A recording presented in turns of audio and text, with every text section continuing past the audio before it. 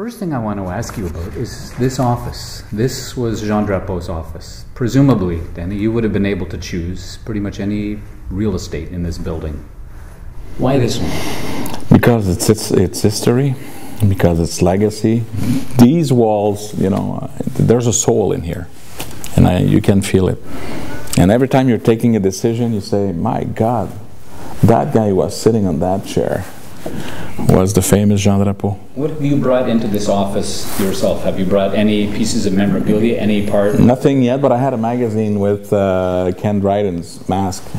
Really? So, okay. All right.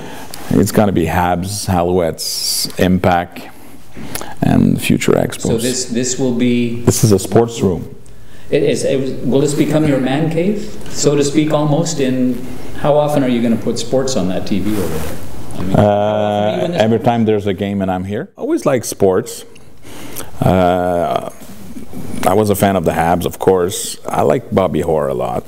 And every time... Can you admit that in this city? I mean, there are a lot of Bruins. No, Bobby was great.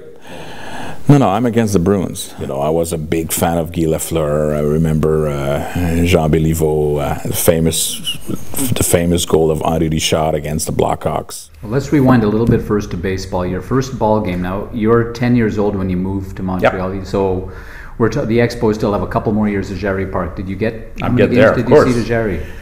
Well, we all love the Rusty Stubb, but I don't know, I have something for Coco. Coco was something else. Because of the name, or Bob Bailey? No, he was like, and you know what? The greatest things I always remember going downstairs, and you know, it was our team.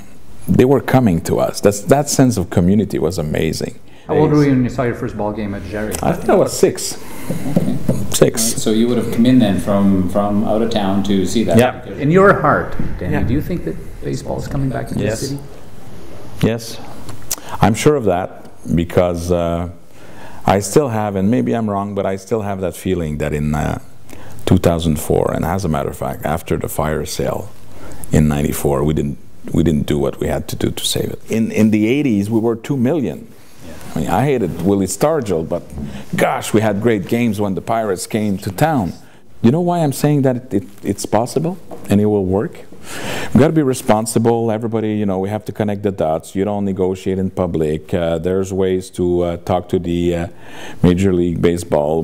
I understand all that, but deep in my heart, and it's not with my pink glasses, when the kid passed away, and I made that tribute at the House of Commons, and I saw the reaction of the people through social media, the fact that everybody connected, and look what happened this weekend, to see that there was not just like the good old days and just certain generation who were there.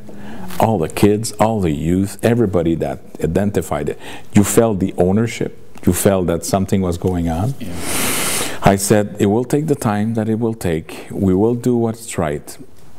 But this town is a baseball town. This town is a professional sports metropolis. Canadians have made the playoffs less than 5 months after you took office. How much credit can you take for that? None. I just take credit for tweets, not for office. This is important because this is outreach, because I love that spontaneous way. I create my own hashtag. I think when Alak, it was the question at that time was Alak or Price, remember? And we made the series. And when we lost against Philadelphia, and during that time, I started that hashtag, AbsDC, for Denis Coderre. Yeah. I like to share with people. I mean, social media means it's a media, but it's social. It's had to be a dialogue. If it's an infomercial, I mean, people will change channel and they won't care. You have to be for real. You have to connect. You have to live with what you're writing. You have to, you know, and you just share. And that's it. You brought me to your most famous. I know. Yeah, you knew we were going there. Of course. November 10th, a week after you're elected to this office, 3 days before you're sworn in, you tweet of a badly slumping David Desharnais, "Allô, un billet simple pour Hamilton pour David." Yep. With Habs DC on the end. Did you expect the firestorm that followed that? No, I'm a fan. People are, it was kind of funny that I was recuperated. And then, of course, we all know what happened. Josh and And Max and Michel and Bergevin and all that. Okay, guys, I helped to get unfocused on something, but clearly I'm a fan, and that's it. And it's over now, but I'm really pleased. I like David. And, have you spoken to David? I didn't talk to him. I should. I didn't talk to him. How about the other guys? Max and Josh were upset, and Terry, I said it was inappropriate. It's okay. I mean, gotta get over it. But to be honest, okay, I gotta refrain. I gotta be careful. I know, but I'm myself. I'm just a fan.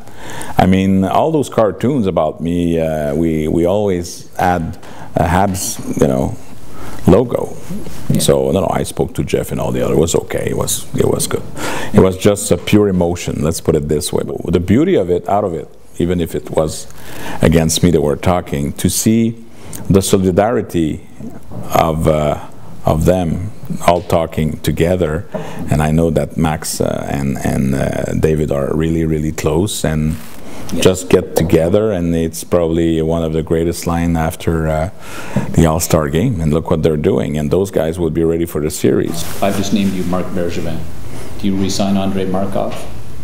I re-sign Markov. I do everything to keep Vanek. As mayor, can you just go and... Want me to tweet it? No, I'm on the air. Could you talk to the Canadians? Could you actually go and make a personal pitch to Thomas Vanek, or is that totally out of bounds? Any fans?